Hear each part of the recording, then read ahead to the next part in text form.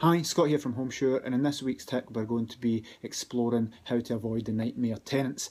Now, every landlord maybe has a story or knows someone that has a story whereby they get that nightmare tenant, that tenant that just simply doesn't pay rent, wrecks a property, causes antisocial behaviour, and in most extreme of circumstances has to be evicted through the courts, costing £1,000 and maybe even 3 or 4 months rent arrears. So these are really the nightmare tenants that we all try to avoid. So lots of people going into property for the first time ask, I've heard all these stories, is it still worthwhile, and how do I avoid these tenants? Well, I'll tell you how some of the worst tenants actually come to get properties initially. And it's generally when landlords do it themselves. They do things like put ads in Gumtree, put private ads in the window, get friends and family, put stuff in Facebook, and people that know or they speak to down the pub.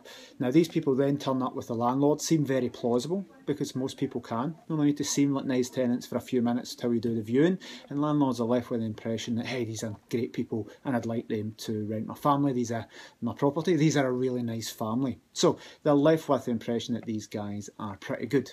Now, tenants that are bad, that are deliberately bad or have something to hide and bad history, are not going to go and use a mainstream letting agent for the simple reason they're going to get investigated and they're probably going to get found out. So in our experience, we don't get the worst tenants. The worst tenants totally miss us out and slide down to landlords that advertise privately.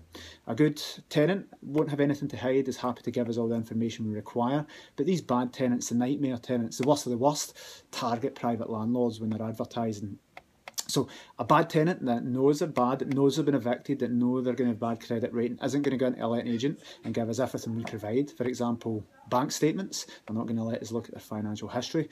The wage slips, we're not going to let us contact our employer if they have one. We're not going to let us do a credit check. And they're not going to give us the bank statements to look through. They're not going to let us contact our previous landlords. They're not going to have this information. They're certainly not going to be giving it over if they do have it. So bad tenants know not to even touch letting agents because they've tried it before and they've been knocked back before. So that unfortunately means that landlords that are advertising privately, so they might see an ad in the window and it's a mobile number, they know that these are the easy targets for them to focus on.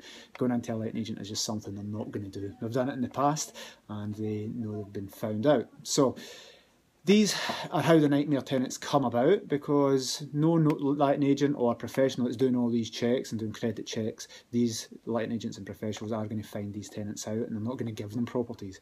Even the worst properties we have in the books, we know it's far too much hassle to give these tenants a property simply to impress the landlord, because 1 or 2 months down the line we know it's going to be a disaster. So these tenants just simply will never ever get properties with us. And because we carry out the checks, we normally identify them. So if you hear people moaning and saying they always get nightmare tenants, chances are it's because they're doing it themselves and they're going through the advertising methods that we mentioned previously. So how to counteract this?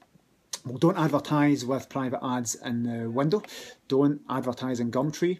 Some landlords have been very lucky, but I'd say 9 out of 10 landlords always fall foul to this. Don't take recommendations and assume people are nice just because they seem plausible on the day.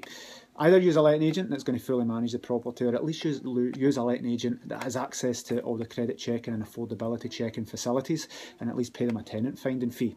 I know a lot of people don't want to pay letting agents and don't like using them, but again, paying the money in advance, which is generally a month's rent or even 10% of the monthly rent, whatever, can save you a lot of money down the line. So sometimes cutting costs and getting things on the cheap doesn't always save you money in the long run. Certainly for us, we look at maximising the income over a period. So it's not any initial fees, that doesn't really matter. It's maximising the landlord's income over the period of time, say a year or 5 years. And generally, if you do your tenant selection the way we've just spoken about and ask for all these things, then you end up making more money than not using a letting agent. So I hope this helps.